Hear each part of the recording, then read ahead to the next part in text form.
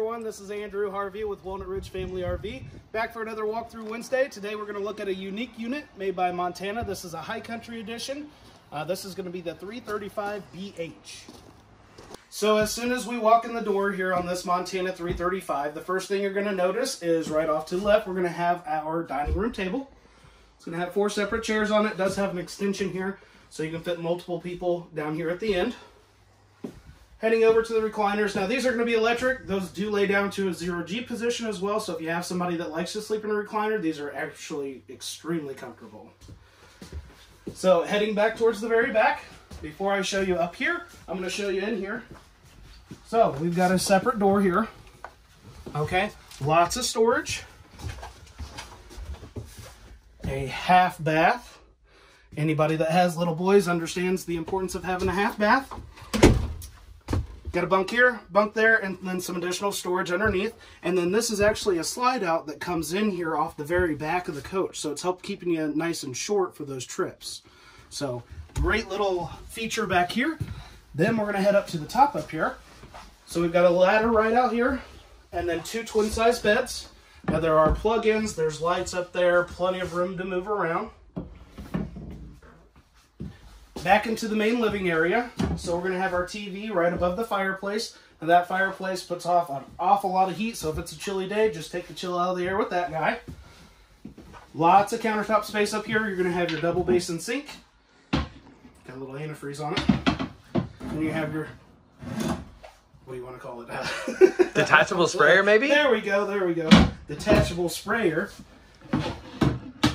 So lots of room in the kitchen, plenty of storage underneath, lots of drawers, some nice big deep storage bins over here, which leads us to our 23 cubic foot refrigerator. So you're going to have plenty of food to go along for a week or 2 weeks or however long you plan on going. And then also a nice big pantry back here as well. Passing the coffee bar as we go up. Now this does have a vacuum system that's built in right here to the step. And that'll have hose attachments that'll reach the full length of the camper. By all means, pull your truck up here, let the kids vacuum it out before you leave. There goes my phone. Coming into the bathroom. So plenty of room around the sink. You got a medicine cabinet here. Got the, I don't know if you don't really want to call it a neo-angle shower, but a corner shower here with plenty of room. It's actually oversized, so even bigger guys like myself can get in there. And plenty of room around the toilet as well. So there is washer dryer hookup here. You can put a combination unit right there, or you can use it as additional hanging storage or anything like that. And then into the bedroom we go.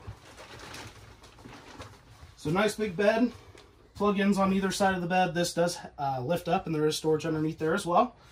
Then we have closets that go on either side of the window or the windshield that's up front with nice big drawers underneath it. And then there is a shade there on that window as well. So you can pull that down. You still have plenty of shade there. You don't have to worry about anybody seeing you dress or undress.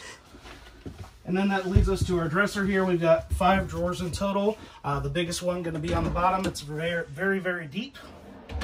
And then you could actually mount a TV right here, right across from the bed so that you can see everything, you know, your late night programming, whatever you need to do to unwind before another day back out camping.